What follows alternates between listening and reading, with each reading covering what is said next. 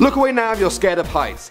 Actually, don't look away because I kind of want you to watch this video. A skateboarder tried to grind down a 450-foot suspension bridge in the Netherlands, but things took a nasty turn and nobody's really sure what happened to him. Hi everyone, my name's Danny Burke. We've got the full story on this here for you on IO.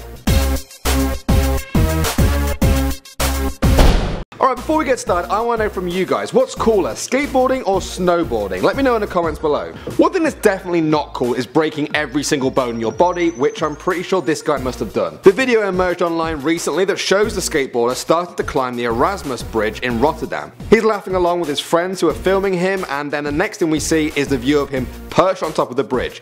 He starts to grind but quickly loses his balance and plummets into the water below. His friends obviously freak out, the girl is screaming and the guy just shouts, "Stop the film, stop the film." So what actually happened? Did he shatter every bone in his body or did he actually die? I mean, this bridge is 450 feet high.